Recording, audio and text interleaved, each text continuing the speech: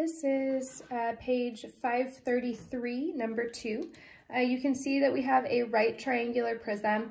The right means that the lateral edge is an altitude or a height, meaning that the lateral edge is perpendicular, and we have rectangles here for the lateral faces. And the triangular is the name of the bases. So we have a triangle as the base, and then we have a prism. And so when we find the volume of a prism, the volume is equal to big B times big H, where big B is the area of the base and H is the height of the prism. And so this is going to be the triangle. And so what we really need to do is find the area of the base first.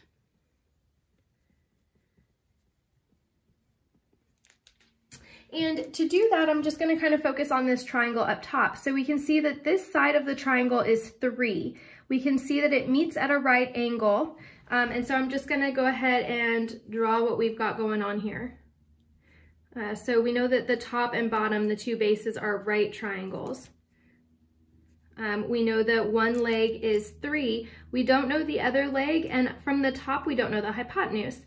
But if we look at the bottom triangle, opposite the 90 degrees, because it would follow straight down, would be 5. So the hypotenuse is going to be 5, which means that we can use Pythagorean theorem or our Pythagorean triples to find the other side right here.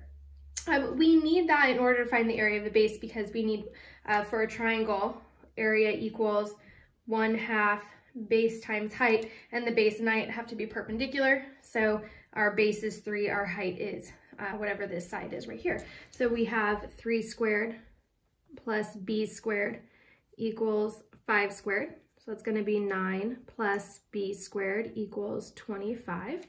Subtract 9 from both sides, we get b squared is equal to 16, and then we take the square root of both sides and we get b is equal to 4.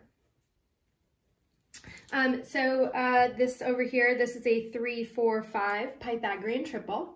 And so to find the area of the base, the area is equal to 1/2 times 3 times 4. Now remember, this is all multiplication, so we get to choose our order. We can do 3 times 4 is 12, cut in half is 6. We can do half of 4 is 2, and 2 times 3 is 6. Regardless, we are going to get that the area of the base is 6, and it looks like we're in centimeters, so all of the measurements are in centimeters. So this is centimeters squared.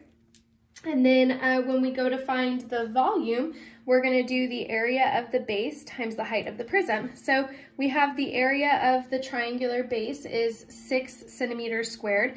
And if you take a look here, it's like we're stacking these triangles to create the volume, and we're going 4 units high. And so the volume is going to be 6 centimeters squared times the height, which is 4 centimeters. 6 times 4 is 24 centimeters squared times centimeters. We add the exponents, so 2 plus 1 is 3. So our volume is equal to 24 centimeters cubed.